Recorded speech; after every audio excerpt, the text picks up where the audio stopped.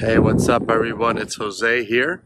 Today we're going to be doing a little fun test. We're going to be doing an efficiency test on my Rivian R1T here. So a couple of months ago I changed out the tires that I had on my Rivian.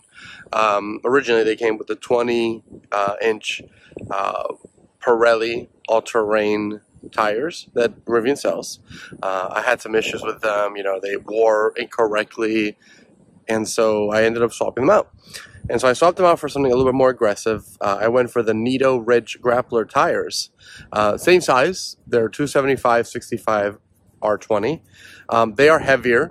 They're about 15 pounds heavier per tire than the stock Pirelli tires. And so I have been using them for a couple months now. I've definitely noticed a decrease in range due to the tires being heavier as well. And so I wanted to take a little trip today, do like a round circle trip, maybe about 50-ish miles round trip on highway, on conserve mode, to see what these tires would look like in a real world example. And so we're going to be doing that today here. So join me on this. We'll jump in the truck here in a second, but before we do that, I want to go ahead and show you a little bit of the tire. So let's take a peek at those. All right, so you join me here in front of my Rivian. These are the Nitto Ridge Grappler 275/65 R20 tires that I got. So again, they are the stock size, same size that Rivian sells with their Pirelli all-terrain tires, but they're definitely more aggressive, as you can see. They have a thread pattern on the sidewall here that's definitely more aggressive looking. Definitely more aggressive here. These are considered hybrid tires, so they're not mud terrain and they're not highway, so they're kind of like a hybrid in between. I've had people ask me, hey, have you noticed an increase in sound in the truck? And actually, I have to say, a pro here with this is that I have not. In fact, I probably think they're a little bit quieter than the Pirelli all-terrain tires that Rivian puts on their truck. And so anyways, I've had these now for a few months, so they've had a couple of miles on them, and yeah, we're gonna take a ride. But yeah, these are way, somewhere in the neighborhood of 58 to 60 pounds, if I recall correctly. And so each tire, they do have a higher load capacity as well. So, and you can pump them up to 80 PSI. Right now I have these set at 48 PSI, which is the recommended manufacturer's PSI that you'll find on the truck. And so I decided to go with that so that we're testing with the manufacturer's recommended PSI. So this is what the tires look like. Again, have them all over the place, all four tires. So we're gonna jump in the truck now, and let's take a peek, and we'll get going. All right, you join me inside my Rivian here. We're on the about screen here, as you can see, 22,954 miles on the odometer thus far. We're gonna go ahead and reset our trip B here in a second to get going on this trip, but we're gonna do a loop. As you can see, it is about 22 miles one way, and then we'll get back on the highway and return to our same spot that we have here, and we'll be able to kind of test what that looks like. I'm going to drop the car into conserve mode. We're going to keep it on standard. I do not have auto set up. The whole reason I don't have auto height set up is because that does do some damage on the tires, the uneven wear, and that's the issue I had and why I had to replace the tires I originally had. Right now, we're at 69% state of charge. The computer is saying 221 miles on conserve mode in standard height on these tires. So if we go into here, oops, sorry, wrong screen. Whoop. By the way, and we'll just go into the energy screen, but again, range base.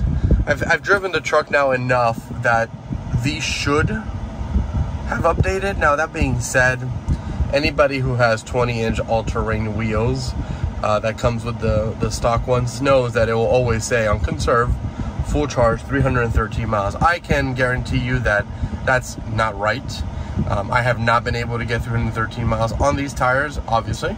And so, yeah, that's just a little fun fact there. But anyways, let's go ahead and go into settings.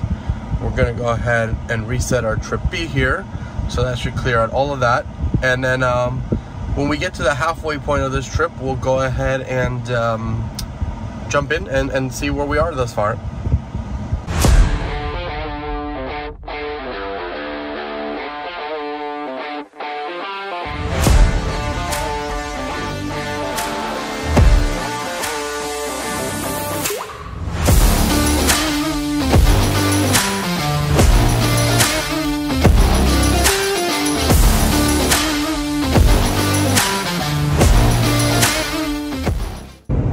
Guys, we're getting ready here to get to our halfway points. Just got off of cruise control, so we're getting off here. I just wanted to share some details. So 21.8 miles total distance, 57 miles per hour average speed. We were doing 70, 22 minutes. Our efficiency is 2.09 miles per kilowatt hour, and we use a total of 10.5 kilowatt hours for this this leg of our trip. So we're gonna hop off here on the highway now. We're gonna get back on the highway, go back the other way, and we'll see what we end up when we get back to our final destination.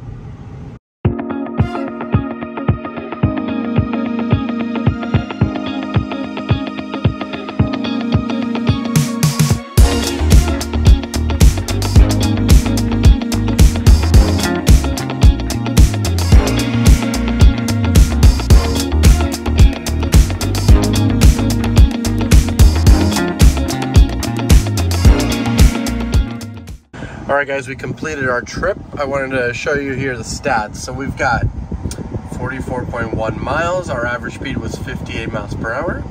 It's a 45-minute trip. Our efficiency was much better coming back. We had a good tailwind, 2.18 miles per kilowatt, and we used a total of 20.2 kilowatt hours of battery.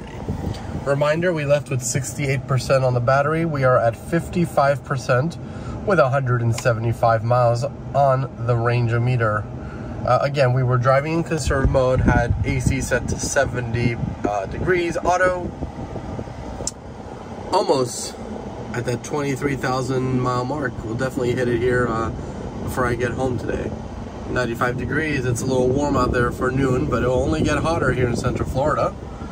So as you saw, I mean, they're not terrible, but they're not going to give you the best efficiency. You know, we did a test, 70 miles per hour on the highway. You know, at the end of the day, that's probably a little slow. You know, most people are probably going to be doing 75, 80 miles per hour when we're on the highway. You know, we just kept it at the speed that, you know, felt right. But definitely had a lot of cars passing me, as you will see. You saw in some of the B-roll that I shot there. And so, you know, you're going to be driving a little slower, especially if you're on the highway taking a road trip. You know, you can obviously get better efficiency if you want to slow down. You know, I'm sure at 65 miles per hour, you could probably get better efficiency. But that's up to you, right? What do you feel safe with? What do you feel comfortable with? I definitely would probably drive, you know, between 75 and 80 miles per hour when I'm taking a road trip on a highway. Try to keep up with everybody else and everybody who's driving, you know, around me, especially here in Florida where everybody drives really fast on the highways. So that's, you know, something to take into consideration. Do I recommend these tires? You know, if you're looking for something more aggressive, if you're looking for something that, you know, will do well off-road and on-road, yeah, they're great tires. Nitto tires are fantastic. They make fantastic tires. They make a variety of tires. They make street tires. They make all-terrain tires. They make mud terrain tires. And I've had some of their tires in other vehicles of mine, not just the Rivian. So, you know, they're really good tires. If you're looking for something, you know, that's going to be very efficient and give you, you know, the max range, these are not it. Right, this is strictly for look. You know, they are they're good tires. They look great. They look aggressive. I've gotten a lot of compliments about how aggressive they look, but they're not efficient, right? So, you know, my personal take is if you're looking for efficiency, these aren't it. But if you're looking, if efficiency is not something you care about, go for it. Right, they're fantastic tires. Now, what's next for me? Well, I love these tires. They look great. They look aggressive, but I'm looking for something more efficient. You know, I want to do road trips and I want to continue to do some testing for you guys and posting on here. So the next thing I'm going to be doing is I'm looking at some all-season tires. You know, I've reached out to a couple of different tire manufacturers to gather information, and so far, Nokian tires make a tire called the 1HT, and the 1HT is designed to be lighter than even the stock Pirelli all-terrain tires. And not only are they lighter, they're all-season, but also they have a higher gross or tire load, I should say. So I'm going to be looking to get those. I'm going to see if I can purchase them here and get them installed. And the goal is to be able to bring you guys another efficiency test on those tires. What do all-season tires look like on 20-inch Rivian all-terrain rims? How do they act, right? Ideally, this would probably be your best optimal efficiency. You know, an all-season tire with these wheels would probably be the most efficient you can get. So we'll test those out. You know, we'll see what that looks like, and yeah. So you know, I'll be bringing that review here in a couple of weeks, maybe a month or so. It just depends on you know, trying to get those tires and then getting them installed. I'll keep these around. Obviously, you know, I'll keep them, and you know, if I ever decide I want to swap back in, you know, I can absolutely do that. But yeah, we'll see how they go. And so, you know, that's really, you know, Jose's take is, if you're looking for something aggressive and awesome, you know, go for the Nitto Ridge Grapplers. They're awesome tires. If you're looking for maximum efficiency, these definitely are not it. Yeah, so that's kind of where I'm at with this. You know, and yeah, if you guys have any questions, comments, anything like that, leave them in the comments below. I'll be answering questions down there. Please go ahead and like our video and subscribe so we can keep growing the channel and keep bringing you some awesome content.